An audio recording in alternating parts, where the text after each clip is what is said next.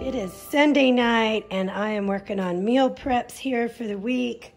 These are overnight oats for Honey. They've got berries in them too. They're apple pie overnight oats for him. He uses them all week long.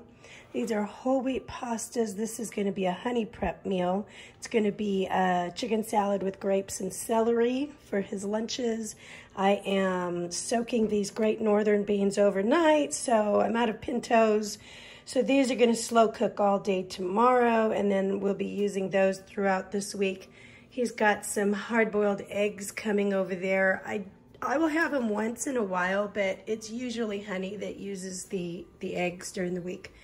And then in here, I've got russets and sweet potatoes cooking, and we both use those throughout the week. And in here, I actually have my Instant Pot, some pork. It's pork chops, and they're going to be used tonight and probably for the next couple days. Portioning out Honey's chicken salad here, and I also made a whole lot of steamed broccoli for the week as well.